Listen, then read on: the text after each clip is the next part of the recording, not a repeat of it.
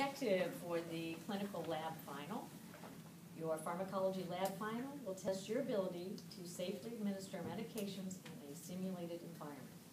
You'll be expected to adhere to all the rights of drug administration and properly identify your patient at all times, prioritize correctly, utilize the appropriate route and equipment, perform simple calculations if required, and document without error. The process for this: Phase 1. You will receive a set of orders. Look at each medication. You may use text drug guide only, no cell phones. You may call the doctor by raising your hand to question, clarify if needed. You may only call the doctor once, and you have 3 minutes for that call. Then transfer each medication order to the correct medications and treatment sheet.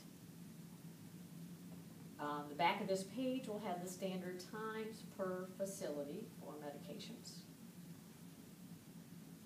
You will have 1 hour and 20 minutes to complete this process for Phase 1.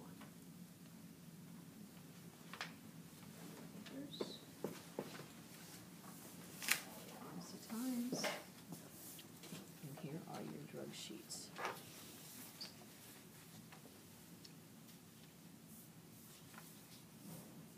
Okay, so the first thing that I'm going to do